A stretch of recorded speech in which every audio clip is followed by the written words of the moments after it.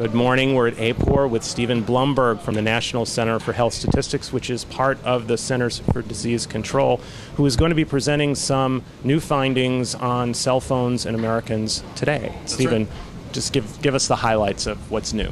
Well, what's new is we've been tracking the prevalence of the wireless-only population since 2003, and we continue to see it steadily increasing.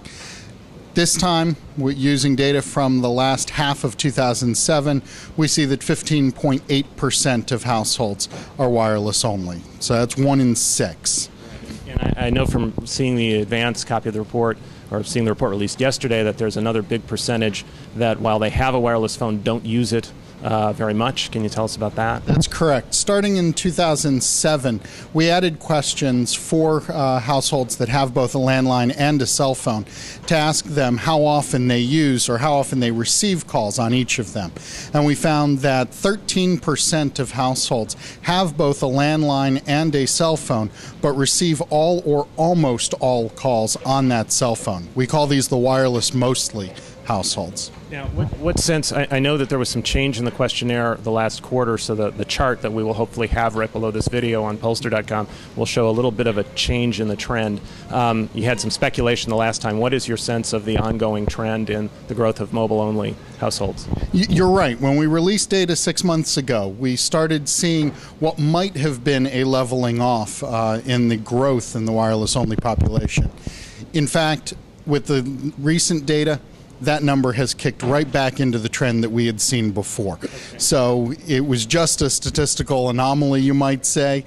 We're seeing steady growth of about 3 percentage points every year in the wireless-only population. So do the arithmetic for us. What is your sense? This data is from the latter half of 2007. Our audience is probably mostly interested in where things are right now and where they'll be in October. What is your, I know that's speculation, but what's your sense of the percentage then? My sense is that by October of 2008, we'll probably be at about 20% wireless only for households, 1 in 5.